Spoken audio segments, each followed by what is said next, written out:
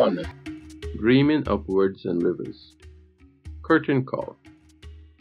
There are some incidents in life that you cannot describe, not because you weren't there, but because you do not have a conscious memory of them. The day you were born is obviously one. You have to believe what you were told about the details, and if you persist, you may learn a little more, whether it was a sunny day or it rained like hell, which would have been a cooling respite if you were coming in from purgatory. Outside of those early years, however, there are other experiences that you may feel quite confident in recalling from your own personal memory. Some of these experiences, however, can arguably be considered as mere speculation. It is also sobering to think that while you recognize your accomplishments as great feats, the rest of the world probably paid very little attention. It gives you a feeling that probably no one else will ever remember it that way. Or is it that looking too far back is simply an exercise in egocentric self-gratification? In his book on What Early Childhood Memories Say About You, Kevin Lehman makes an interesting claim. He suggests that such memories are really priceless glimpses beyond all the facades and defenses, straight into the core of who that person is. For those who read memories, they can most likely find a master key that unlocks all sorts of entities into what makes that person tick. Well, I have not published many scholarly articles, but I've had the opportunity to write endless reports in consultancies to different actors while they were on the stage of fashioning economic policies. This collection is more about the content of those reports and what they could have meant in the struggle against poverty and underdevelopment. If you really feel you can decipher some cathartic expression of what made me tick then, well, I would admit in my own words that you must be very good at what you do. My name is Alan Nathaniel Williams. I was born in the colony of British Guiana. At that time, it was known simply as BG. The mighty sparrow, forever known as the King of Calypso, once memorialized the place in a popular melody. I don't care if the whole of BG burned down. I don't care if the whole of Georgetown burned down. But you be putting me out my way if you only touch Tiger Bay and burn down the hotel where all me wabbing does stay. Oh, those lyrics bring back memories, but they are not the ones of fondness for a colonial upbringing. Rather, they set the stage for a drama of struggle, fire in the place, riots, chaos, and total confusion in life. The story I'm about to tell is best presented on the stage of struggle, a mode of living in which you are constantly striving to achieve something much greater than yourself. I'm not talking here about a career, status, or owning the material things of middle-class life. I'm talking about a vision of a world that, if I had designer's privilege, I would have chosen as a preferable replacement to this current one. Sparrow's lyrics also portray a hidden reality about such dreams. Burn down everything but leave my peace alone. That is not really me. That is the ploy of the antagonist trying to take center stage against the unspoken heroes of struggle. Colonial British Guiana. I was born in Georgetown, British Guiana, a true legacy of British colonialism in the West Indies. It was in the year of 1946, and I was the last of 3 children to Lillian Princess Green and Clement Allen Williams. My mother was a hard-working dressmaker, and my father was a trained chemist and druggist. That's what they called persons working in the pharmacy in those days. I don't think he was cut out for that role, as he later studied to become a registered accountant, ACCA, and worked for the better part of his life in BG at Booker's Limited. One of the reasons for exploring my early childhood was to see if I can give credence to any notion that the physical space of my early childhood may have influenced my personal development. But then, these are selective recollections of the milestones of my childhood development. Even if they were representative of early influences, they will surely differ from the observations and even the expectations of my parents, who were actually present on the scene. Well, not at all of the scenes. I cannot brag of a rag-to-rich story. I was not born into a poor family, nor brought up in a rural community, schooled by missionaries, and pulled myself up by my own bootstraps, even though I did wear shoes all my life.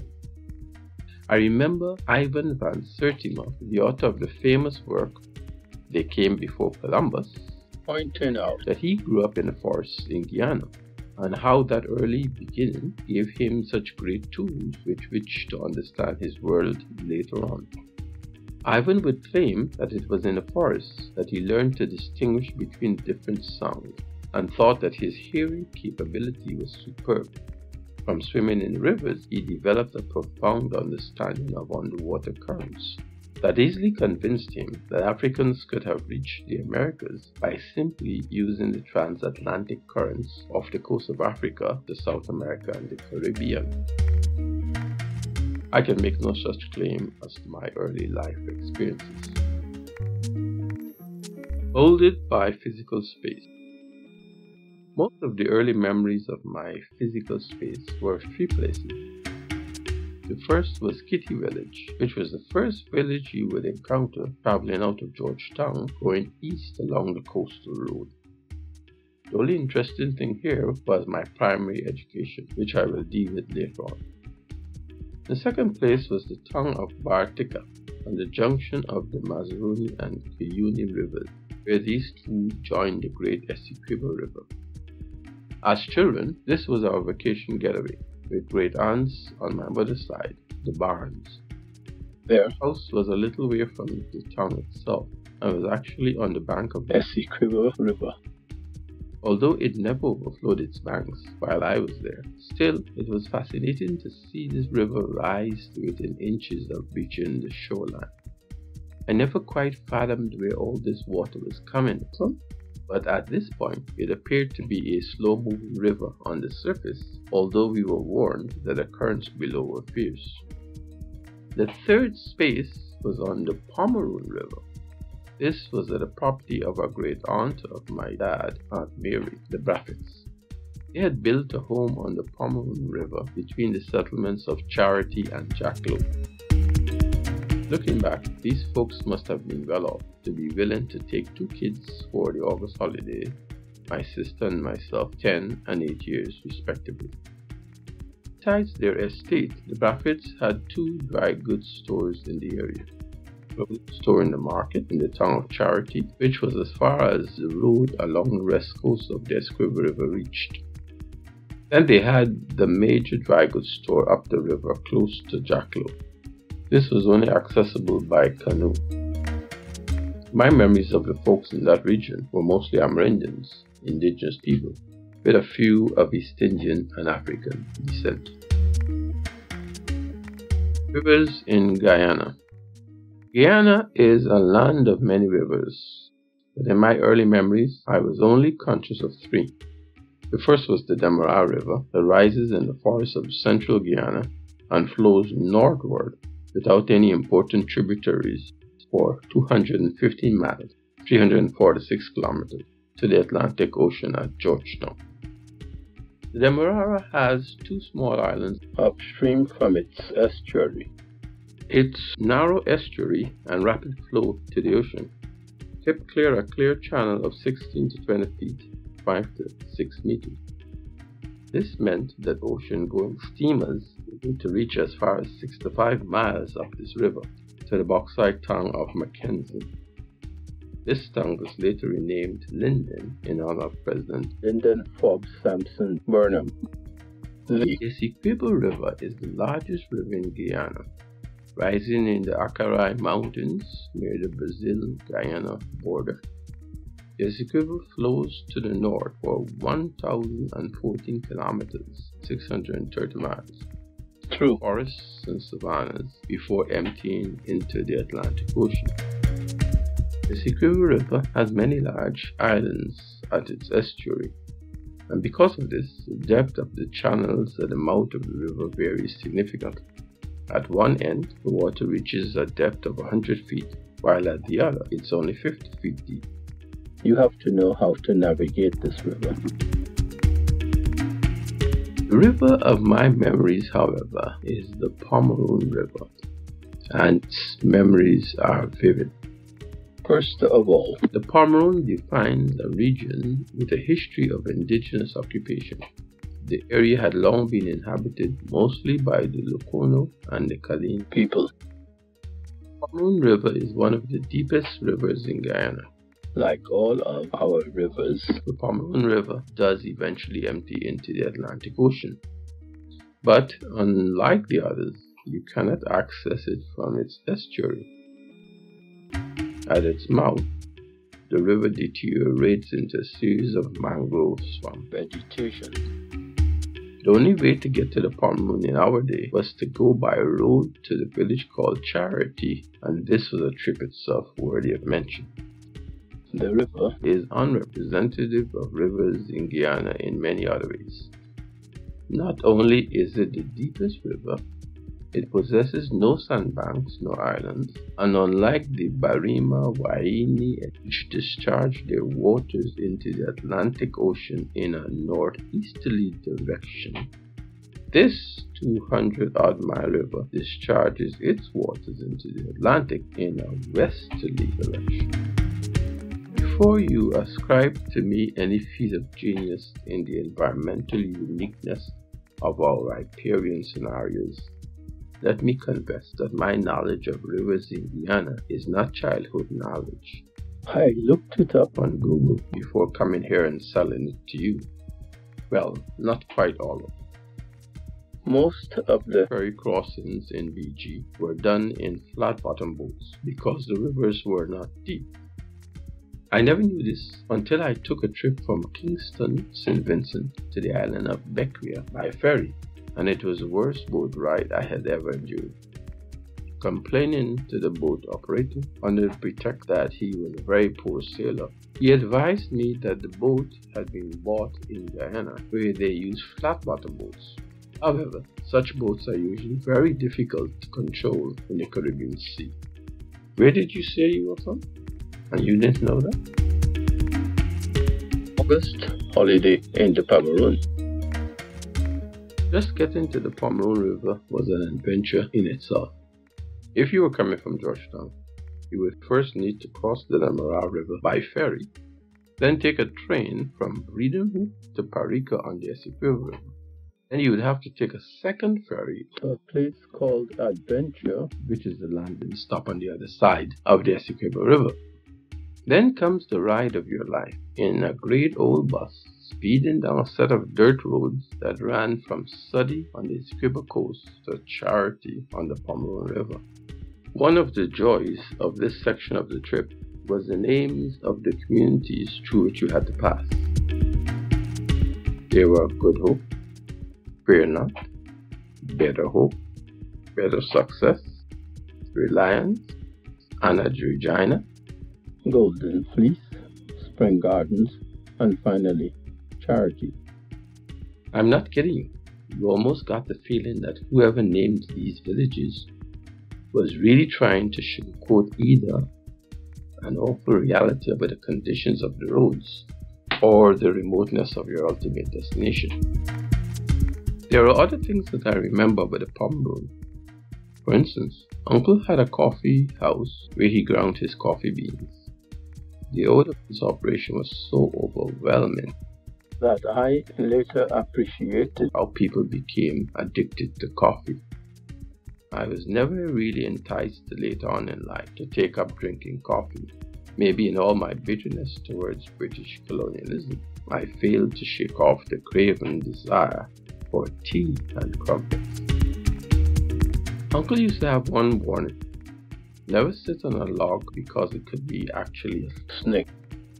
I was to witness a huge anaconda snake on the bank of the river, teasing the daylights out of a chicken.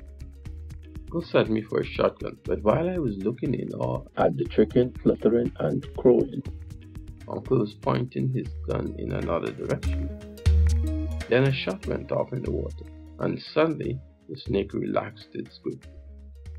Uncle had shot it in the head, but the head was in the water and nowhere close to where I was looking.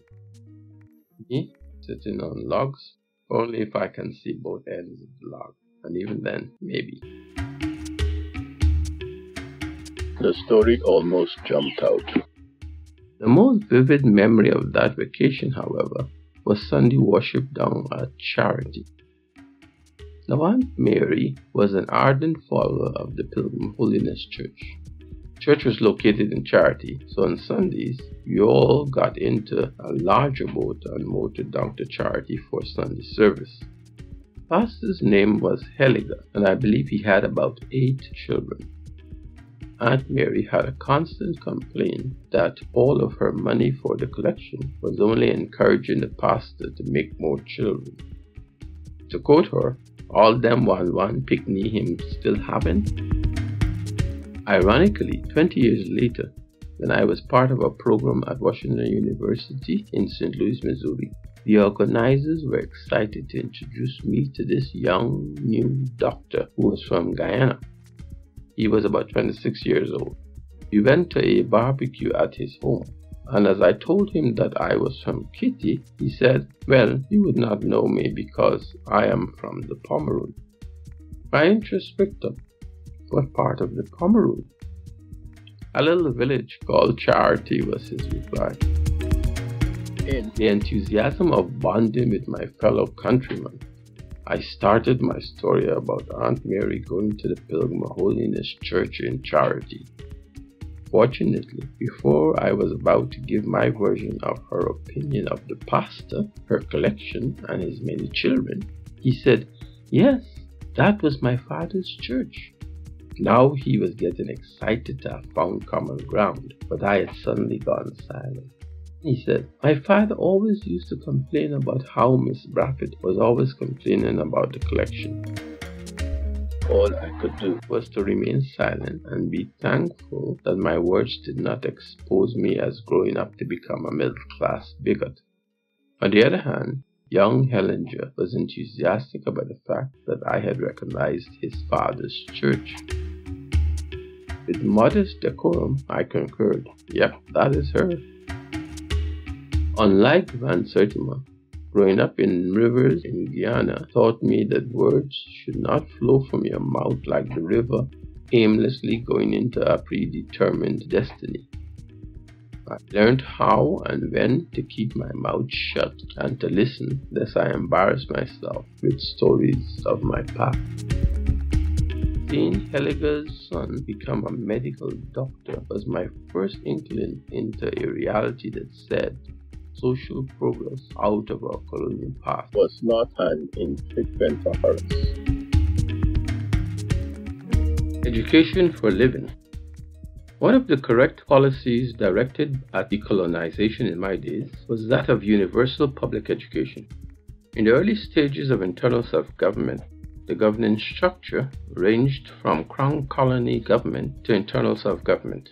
Most of these administrations devoted a significant part of their annual budget to public education. We mused the sparrows singing, "Dan is the man in the van," and how he saved himself from becoming a damn fool by not learning the things they taught him in school. There is no doubt that the early education system in the British West Indies, and for that matter in all colonial structures, was geared at creating within its loyal subjects a passion for the values of the colonizer.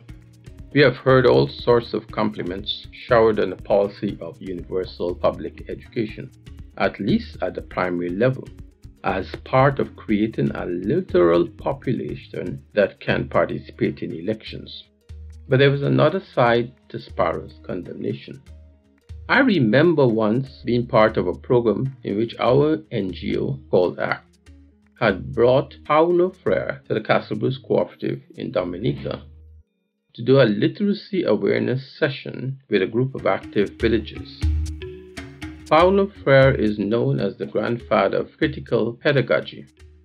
His award-winning edition, Pedagogy of the Oppressed, was a combination of philosophical, political, and educational theory. Freire's education lessons were really an outline of a theory of oppression and a source of liberation. In his view, the key to liberation was the awakening of critical awareness and the thinking process in the individual. This was the equivalent to critical race theory of today. One villager asked Paulo how come the military rulers of Brazil had allowed him to teach this type of alphabetization to the Brazilian peasants. His response was that they did so until they realized what he was actually doing. He recounted that in one of his last sessions with the peasants, they wanted to hold a graduation ceremony and also to invite the Minister of Education in the military government. This was in the days of the military dictatorship in Brazil, also known as the Fifth Brazilian Republic.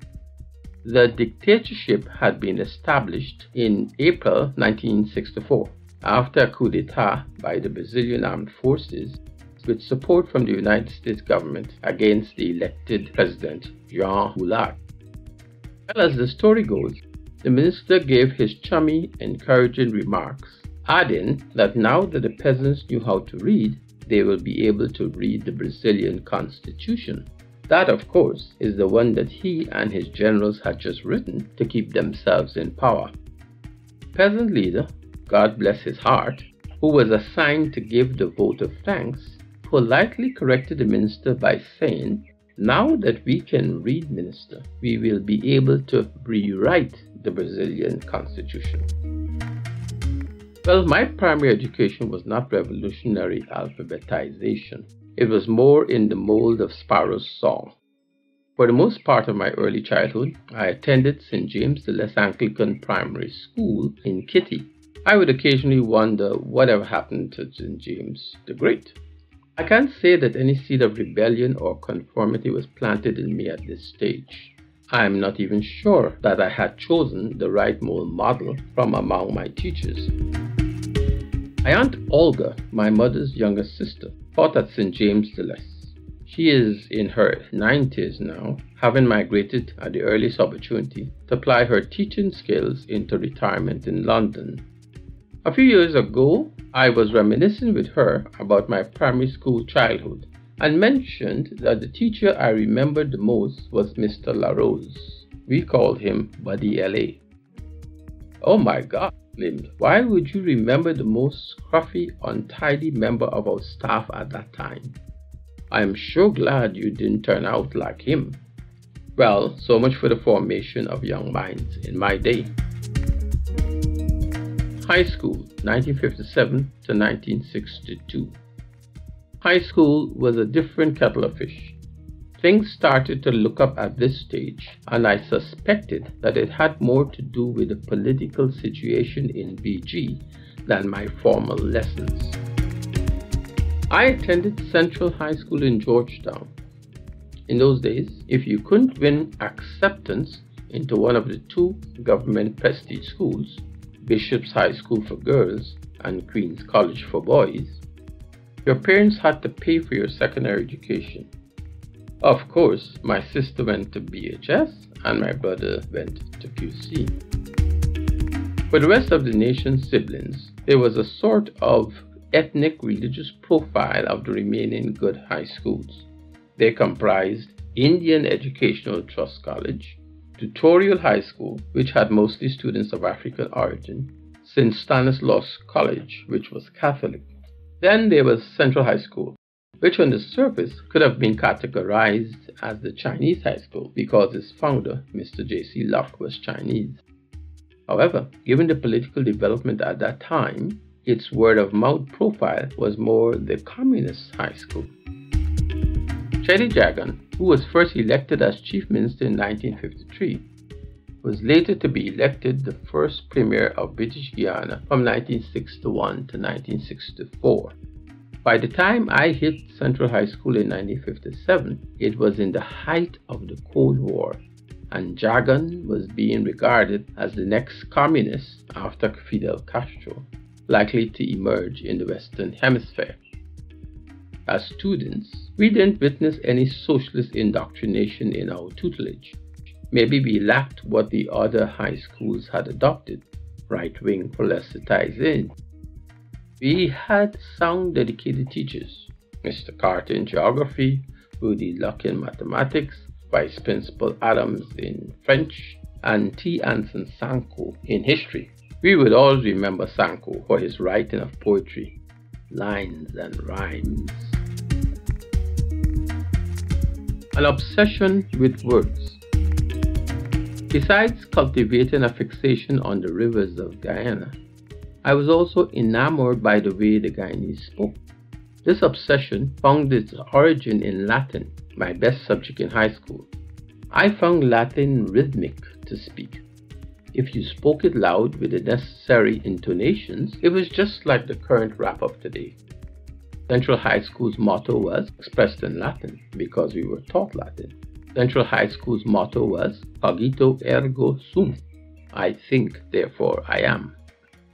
The Latin language did not always translate in the order in which the words were written. It allowed for some independent organization of the order of its words. So keen and intense was my interest in Latin in those days that I was able to recite verbatim many parts of the Latin Mass, even though I was not a Roman Catholic. In principio erat verbum, take a deep breath, et verbum erat apud Deum et Deus erat verbum. Breathe again. Latin does teach us something about English. In English, we can play around with the word order only if we are writing poetry. Else, it is a convention that rules. Subject first followed by the verb and then by the object. In Latin, it was always a little riddle to find out the significance of the word order. English is now the global language for commerce, and one in which its usage exceeds its native speakers. Similarly, although in Imperial Rome the more widely spoken language was Greek, Latin was the global language for administration and law. Now you may think that my obsession with word order in languages would have sparked an open desire to study languages. Not really. My interest remained at the periphery of literary use. I was, however, intrigued with how the intonation of our local patois gave more meaning to what the speaker intended than the words themselves. There was a famous murder case in BG, told us by T. Anson Sanko, in which one Mr. Balgobin was charged with killing his wife. In his summary, the Crown prosecutor stated that Balgobin had actually admitted to his guilt when he said, "A me wife, me feed am, me kill am." However, when Balgobin's counsel made his submission, he said that rendering the statement to be one of facts was a matter of interpretation and misunderstanding. What Mr. Balgobin really meant was, would he, who fed his wife and cared so much for her all these years, suddenly turn around and kill her? Balgobin's case was subsequently dismissed. Do not be mistaken, I was not interested in languages as such. I was only interested in how people used words, in phonology as the sound system of a language, lexicon as the vocabulary of the language, grammar as the understandable use of the language, and syntax as the proper arrangement of the words. Since so many of my fellow students were struggling to pass English at GCE, the General Certificate of Education, then I figured that this could not be our native language. How could British examiners fail us in our own language? We create language. If English was not our mother tongue, then what exactly was our native language? I always wondered about this. Later on in life, while a student at Cornell University, our small Caribbean student group invited Ms. Olive Lewin to give us a lecture on language in the English-speaking islands. Olive Lewin, ODOM, 1927 to 2013, was a Jamaican author, social anthropologist, musicologist, and teacher. She's probably best known for her recorded anthologies of old Jamaican folk songs researched and collected over her lifetime. She explained how Jamaican Creole had borrowed words from languages other than English, like maroon from Spanish, picnic from Portuguese, and unu, which is the plural form of the word you from the Igbo people. About the existence of a Creole language in Guyana, as I didn't recall growing up learning one. Her response startled me. She said that to study the Guyanese patois, she had to go into the East Indian communities where it was best preserved. Although the East Indians were freely speaking it, its syntax gave away its African origin. In this respect, the Guyanese patois shared a common origin with the patois in the French islands, papiamento in the Dutch islands of Venezuela, Salamacan in Suriname, and patois in Jamaica. In all these language forms was how the user used the syntax to indicate the tense. Me da love, me na I love, me in a love were all expressing different time frames. Wow, was I feeling vindicated, because I remembered the umpteen times I was rebuked for saying, I does do this, when all I was attempting to express was that sense of habituality in whatever I was doing. And even at my age, I still does do it so. It was as simple as that, or at least it should have been. Why then all the scolding and corrections?